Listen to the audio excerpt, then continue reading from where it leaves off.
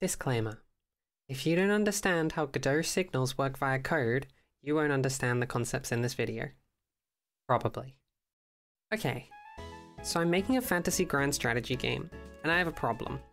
I have scouts and colonists. They both use the same map node framework. They attach an agent component to it, and then have their own code that gives the map node instructions on where to move and what to do. Problem is, sometimes there is nothing to do. They haven't been given a job yet, so they go into an idle state. Okay, so I write some code for map nodes to idle, because I don't want to write the same code in both the scout and colonist scripts. I don't want to write it in the agent component, because I know in future other things like armies or resource nodes will be using this same idle framework. Now they can go idle, yay! But how do they stop idling?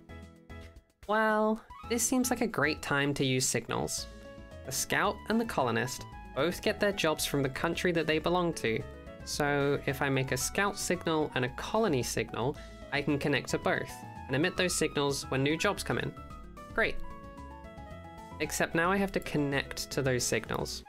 I can't connect to them in my scout or colonist script because they're stored and used as scripts, not nodes, and so can't connect to signals. I'm using them as scripts because I would love this game to scale as much as possible, and I'm trying to minimize node bloat. I can't have my map nodes or agent nodes connect to both signals, because then a scout would wake up when there's colonist jobs to do, and vice versa. And also I'd be violating the principles of composition that Godot really encourages. Okay, what if I put a function in my map node script that connects to each signal? When the map node is created, the scout and the colonist scripts call the specific function to connect to it. This works. And this will also mean that I will have an ever-increasing list of signal connection functions for every type of signal for every use case of my map nodes. Not future-proof. Here's something you might not have realized. You can pass variables into signal connections. If I write a function connect to thing in my map node script, all I have to do is call this function in my scout and colonist scripts, pass in the right variables, and the signals will be connected. Now this is nice. I can write any new script, have it call this function, and connect any signal anywhere to a function in this node. Great. It's a shame I have to write these 2 lines of code in every node that I want to connect to signals like this. And if I want to disconnect that signal, I have to write another 2 lines of code in every node again. It would be great if there was some way to connect signals in other nodes without ever having to write a custom function.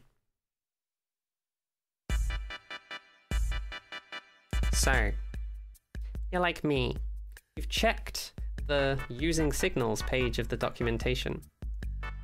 You've read the signal page. Here's the list of methods. So, why does it look different to this image I've been showing you this whole time? Well, my friend, let me bring your attention to the object page of the documentation. You know, objects. The base class for all other classes in the engine. And this page has a completely different explanation of how signals work and how to use them. Far more extensive in the different ways you can use them. And if I scroll down to here, would you look at that? A description of every possible way we could connect signals together. They all start with the signaling node, then the signal that you're connecting to, then the function that you want to... Wait a minute. Callable, open brackets, self. So if I just write callable, open brackets, map node, wake node, then I can...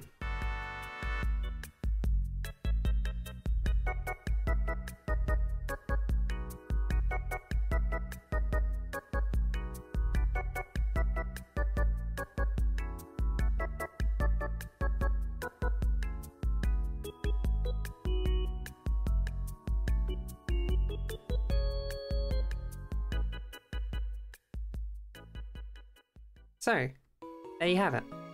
A function for connecting any node to another signal and calling any function in response. At this point, it's a question of how you'd rather do things. I've been working on this game and learning to code for just over a year now, and I've had to do a lot of learning about how to build a flexible system that can scale easily to larger sizes and to larger complexity. I actually don't think that any one method is specifically superior, not the first one, that one's definitely worse. Perhaps you could keep the in-between function from solution 2 and a comment, just explaining why it's there so that you'll understand it if you have future problems. Or you do what I did and just comment next to the wake node function with the same explanation. I mean, hell, I don't even know if this is a good comment that I'll understand if I come back to this 3 months from now. I hope you learned something from this video. I'm planning on sharing more on how I've built this project in the future, but honestly, I don't have a great frame of reference for what people want to see.